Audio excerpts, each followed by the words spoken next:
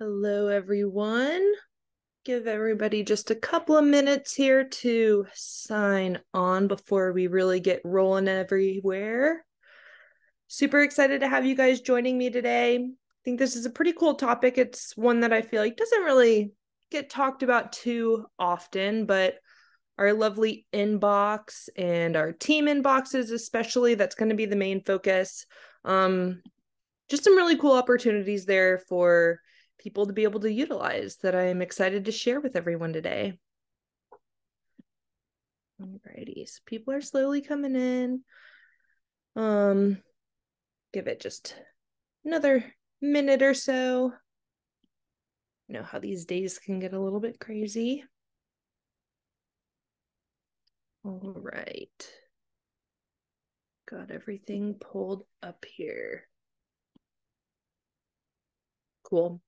I'll go ahead and start getting into things. So thanks again for everybody joining us today on this month's edition of Getting FUB'd Up with Bridget. So hopefully you guys came ready and prepared to get FUB'd up today. I'm going to get into inboxes and team inboxes, especially some best use cases, best practices, and some really cool ways to be able to utilize all things Follow-Up Boss. All right, so we are just going to dig right into our inboxes. So I'm sure, obviously, we're all familiar with just our standard My Inbox situation here, where you guys are able to see all of your incoming emails, so long as they are inside of your Follow-Up Boss system as a user with an attached email. Then if you have a Microsoft Office or Google G Suite, anything like that, they have a really, really solid integration with Follow-Up Boss.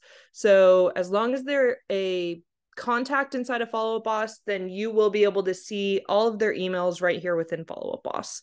As far as for incoming text messages and phone calls, this is where I always recommend people to be coming into.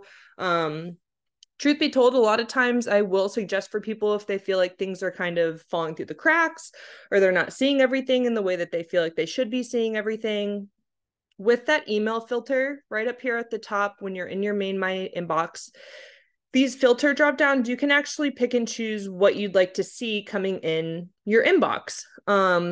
I found that pretty much 95% of the time, people always have their email browser open as a tab along with their Follow-Up Boss system. So a quick trick that I've done for people in the past is just to exclude those emails coming in, since you're already going to be getting them on your web browser anyway. Just kind of segment it off into their own little, inbox area for emails. This way you can really be able to dial into your incoming text messages and your incoming phone calls or voicemails so that nothing falls through the cracks. Obviously, we recommend, smart lists for going in, making those reach outs, making those attempts out to people. But for when people reply, if you want them all in one nice, pretty place, the inbox is the place to come. So that being said, if you don't have them as one of your phone numbers within Follow-Up Boss, maybe if you handed out your business card when you were out at a coffee shop or something like that, and you're using your Follow-Up Boss dialer phone number, if they're not a user inside of your Follow-Up Boss and they shoot you a text message, or if they give you a phone call, then they still will come into this inbox and you won't be able to see any of their information. This is an office hours account, so it's blurred out here, but it would just show their number right here in this section. And what's cool about that is you have the option right over here on the right-hand side to come in and actually add them as a person to the system. So instead of having to go in and think about who they might be, or reach out if they leave a voicemail and say who they are, or introduce themselves in the text message, you'll be able to add them right here directly. Looks like we've got something in the chat. Uses team inbox. Not entirely happy with the functionality. Lopo Ryo sends offers my personal number, which I don't use. Incoming calls to the Follow-Up Boss app shows my team name. So yeah, we'll get into the incoming calls and stuff like that with the team inboxes in a moment here. Lopo, if you reach out to Lopo and just let them know the phone number that you'd want them to be using, your CSM should be able to adjust your phone number so that it's your actual Follow Up Boss dialer phone number. We've got a question about if calling through Follow Up Boss, there is a charge. So if you're a solo user in Follow Up Boss, you technically have a company number that you get to use by default. If you have multiple users in your account, you will need to add on the dialer. I believe that's $39 a month. I don't have the figure if I recall correctly. $39 additional a month to have a Follow Up Boss phone number to be able to communicate from. So yep, you can come in and add people directly. So it's a really nice feature for incoming phone calls that you don't already have. And then we get down into some of these different company inboxes. So you can create multiple phone numbers for different situations. So a general company phone number, so like on your website or anything like that. And one of the benefits of having one of these team inboxes is going to be if you go to manage, you can see all the different ones. You can create multiple different ones, create a new team inbox. And what it does is it allows multiple team members to be a part of that inbox so that incoming phone calls and text messages, anything like that, routes to more than just one person on the team. So this is really great for, like I said, those on your website, different calls like that. Couple of different ways that we've seen it used is for if you have like a billboard or radio ads, different phone numbers like that, and you can separate them out too. So like your billboard ad can be a specific number, your radio ads can be a different number.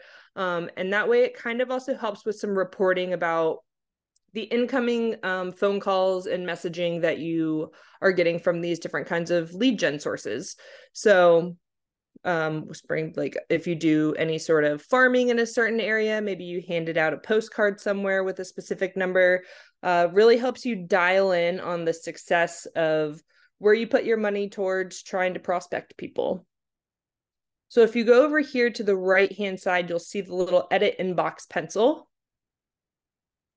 And this is where you can add multiple different phone numbers into the system based off of your guys' team inboxes. So you can just come in and add anybody else to the system.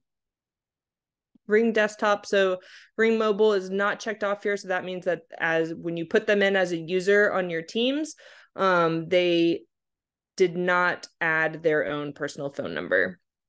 But once they do, then they'll be able to have that checkbox. For multiple people that are going to be inside of a team inbox, you definitely want to be checking off this press 1 to answer and letting whoever is in that inbox know that the best practice is to be making sure that they have the press 1 to answer and to press 1 when they answer. It helps for the call routing and make sure that the call is a lot more successful.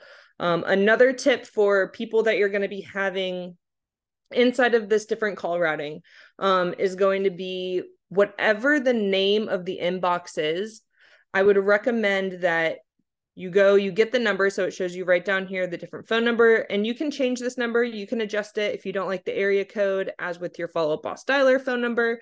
You can make it whatever you want.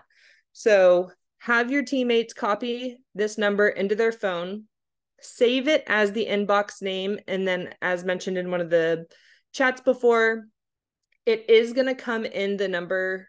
The phone call that you get on your cell phone is going to come in as the name of the inbox. That just lets you know that it's coming into multiple people. So since it's getting routed to multiple different people and you could have multiple different inboxes, it lets you know how that's getting into your system and to which number in the system that call is being going to. So because there could be multiple people in there, it's not going to just be one specific number. Having it saved as your company inbox name is going to let you know, oh, okay, they called the company number. That's why I'm receiving this call. And then a couple of different options that you can do. So you can have a voicemail within this inbox based off of the different type of inbox that it is. If nobody in the group, maybe everybody was busy and happened to miss the call, or if it was after hours or anything like that, you'd be able to have it go to your voicemail inbox. So you can record that right here, or you are able to have it forwarded to a specific phone number. And this number is going to be somebody's personal phone number. So obviously you don't see, although Caroline and I are in this team inbox technically, we saw here that we did not have our mobile phone numbers inside of the system. So it's defaulting to Mr. Lee Adkins here. And so this would be technically his personal cell phone number that it would then direct to and forward to. So both options are great depending on how aggressive you guys are trying to be with these different numbers. And you can decide that for if there's no answer at all, or if it's outside of the office hours. Your office hours, it does give you the option to come in and edit from here, but just in general, having your company settings office hours is going to be super beneficial. So to get here without clicking that, you would go to the admin tab up here at the top, over to our more, and then down to our company settings. So you definitely want this to always be as accurate as possible. Your company name, have it exactly what your company name is. There's a couple of different features like with batch emailing and stuff like that. It will have a little small print at the bottom that does mention your company name. So if you have it something crazy like 123 Bridget RE or something like that, that's what it's going to pull from, is this area here. So that's just a little separate tidbit outside of our inbox settings, but super important that this is always kept accurate. And then if you scroll down here, this is where you'll be able to see your different kinds of office hours. So you can set them for, if you want weekends off or if you only want weekdays, anything like that. And then the hours that you do. This also helps for if you schedule different like batch emails and stuff like that. When it sends those emails out in advance, if you're scheduling them ahead of time, if you don't choose a specific time to send that out and you just choose a date, it's usually going to do it at whatever time is the beginning of your office hours for the day. Let's get back to our inbox settings.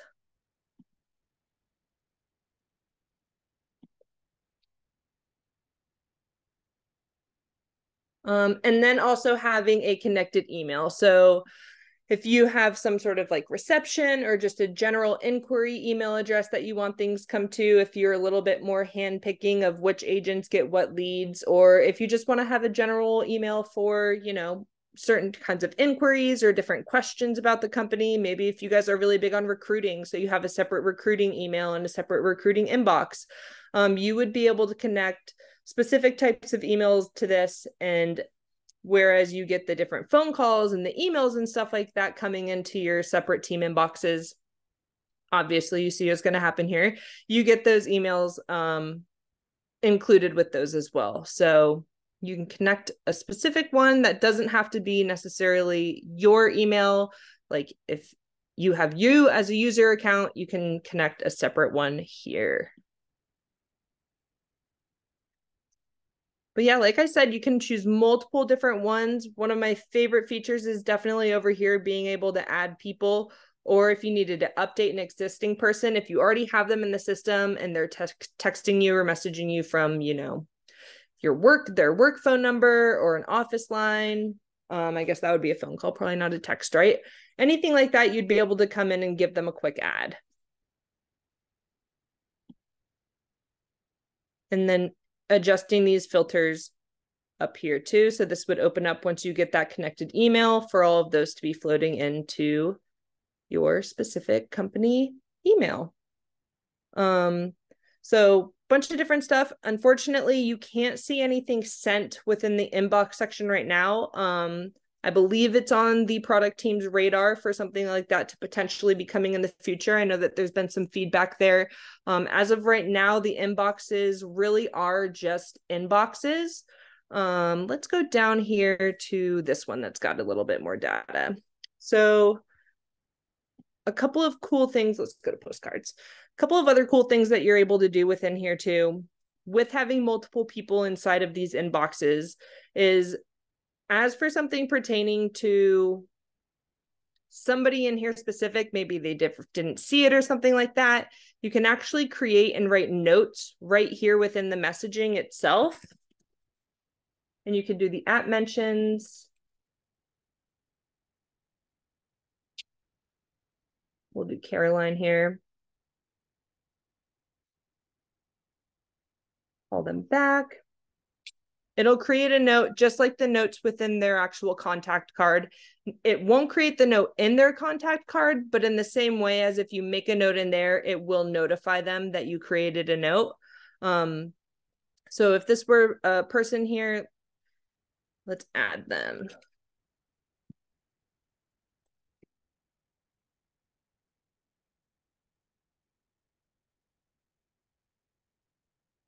And we'll add them here.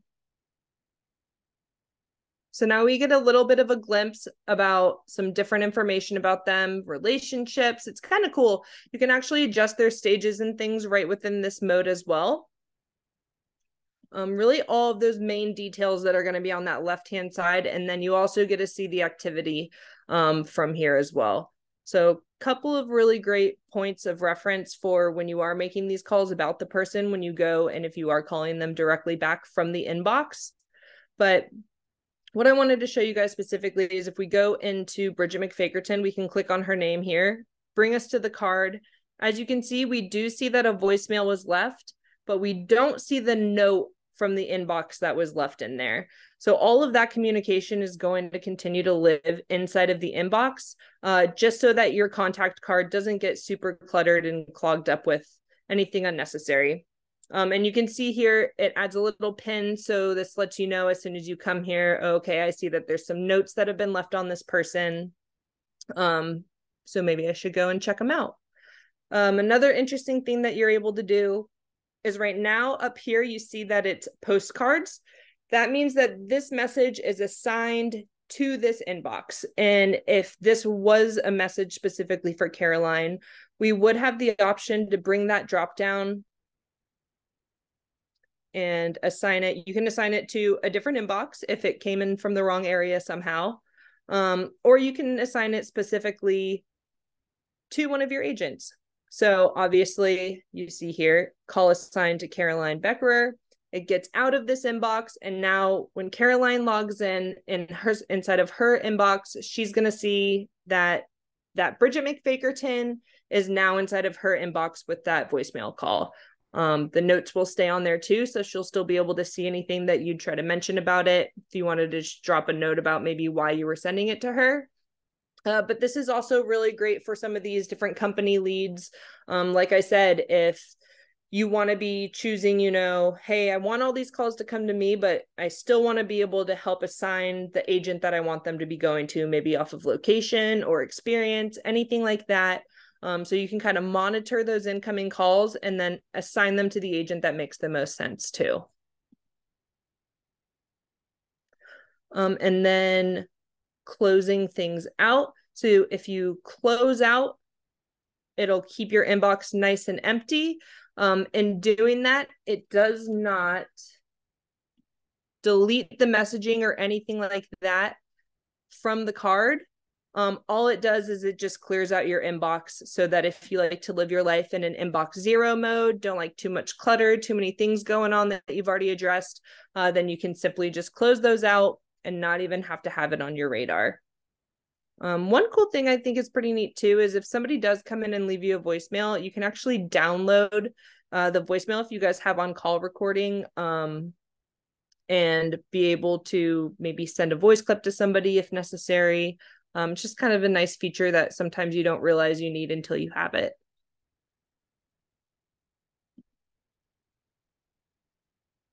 We just cleared that out. Let's go back to this one. And then with the phone calls, these ones can also be closed out too. Like we just closed out the text message. The different features, if you wanted it to still have this little blue dot means that there's things that have not been read or seen in here. So if you want that to stay on the radar, or maybe it's somebody else that needs to address and you don't want them to skip over it and assume that somebody else has handled it because it looks like it's been read already, you can go ahead and you can unread things. And then you can also block numbers too, because if something's clearly a solicitation or spam like we have here, this is just a fake dummy account, so there's no way that we have an existing Spectrum account anywhere. Really easy to just go ahead and block that number and prevent any sort of things like that from coming into the system again.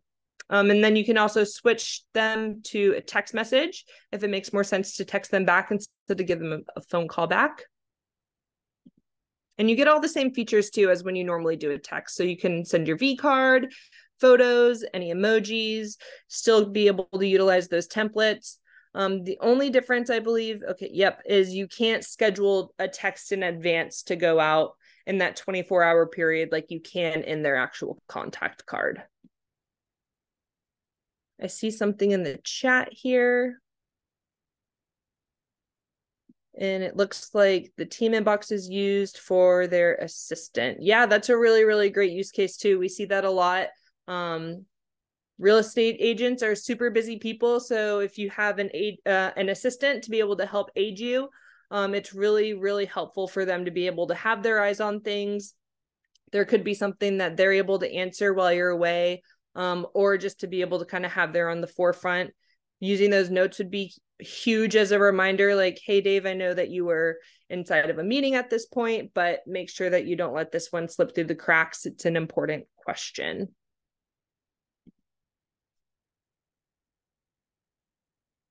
There is a closed section too in your main inbox.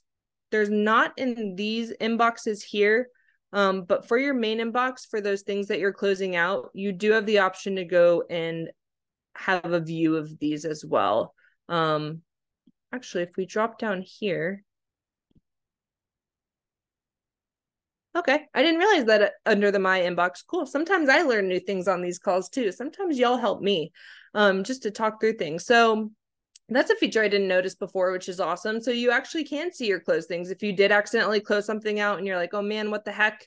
I forgot who that was a part of or who was supposed to do that, or I didn't save their information. Come up here to your closed section, and then this same drop down and the way that you guys are able to reassign postcards, you can pull up all of your closed different inboxes for assignment. So that is a pretty awesome feature there. I love to see that. And then any drafts here, obviously you'd be able to find inside of here. I always like to keep my drafts pretty clean, unless it's something that I just need to send or remember until I'm ready to send.